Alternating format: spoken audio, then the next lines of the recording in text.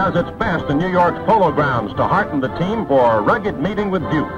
The undefeated Blue Devils are headed for a share of Atlantic Coast Conference honors and are favored to win the day over the Cadets.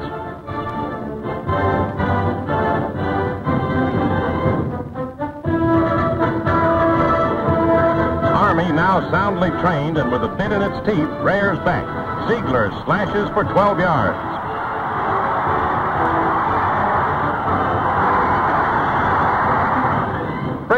A fine, quick kicker who's been keeping Duke back on its heels, rips off 17 more yards inside tackle.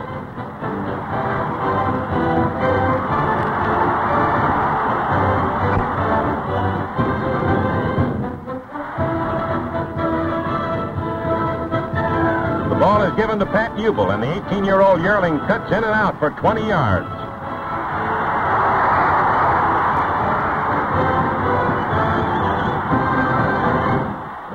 Is in there at quarterback. He moves to the left. Laterals, this time to right halfback Tommy Bell.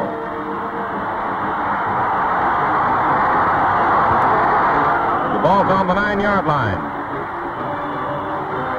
Army calls for a quick opener, and Tommy Bell breaks right through into the end zone.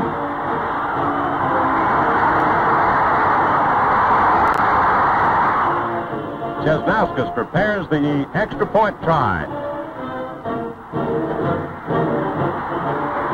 Good. Army leads 7-0 in less than 10 minutes of play. Duke's running powerhouse is forced to the air as Worth Lutz picks up 22 yards with the aid of Nick McKeithen on the receiving end.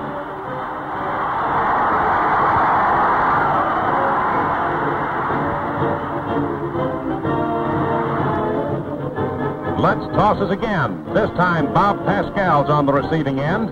He's hit, but just a stride or two from the goal line.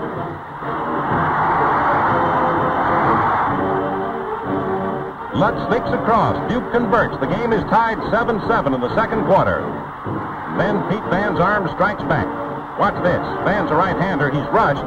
And then, with his left hand, he manages to squeeze the ball off to Ataya for 15 yards, turning an apparent loss into a good gain.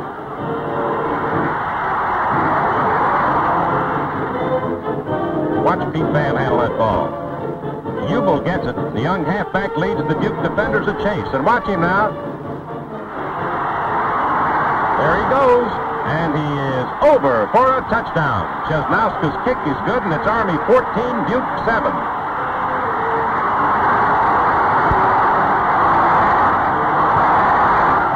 Duke snapped back. Again on Army's goal line, it's Lutz. On an option keep. He fumbles, but he has it for the TD. But there's no conversion, and it's Army 14, Blue Devils 13. Now there are only moments left in the game. It's Lutz to Boyd to Smith on a double reverse, beautifully executed by the Blue Devils. And Smith breaks away. No one between him and the goal. Watch him go. And then comes one of the greatest plays of the season. Bob Mishak, Army end, comes from nowhere, utilizes his tremendous speed to catch Smith after a 70-yard chase. Here's a close-up on that play, showing the converted Army halfback doing the incredible.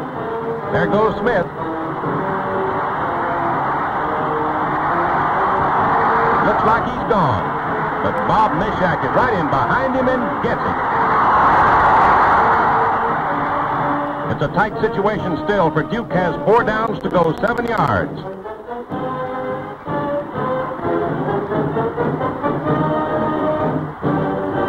McKeithen tries it. He makes 2 yards.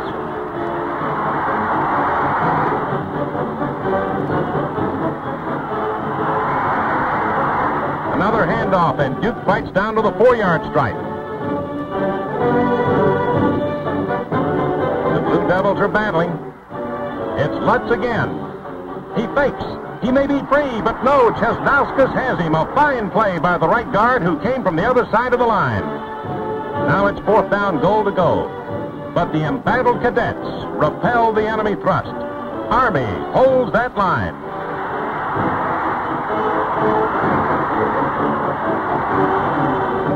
The Cadets get the ball back on downs after a great goal line stand. And Freddie Ataya punts out of danger. That's the way the big upset story of the day ended. Army 14, Duke 13. A fighting band of soldiers carries home a mighty victory which is shared by every happy, cheering cadet in the stands. As one Duke cheerleader said, when it was all over, we might have beaten the Army team, but we couldn't beat the whole darn Corps.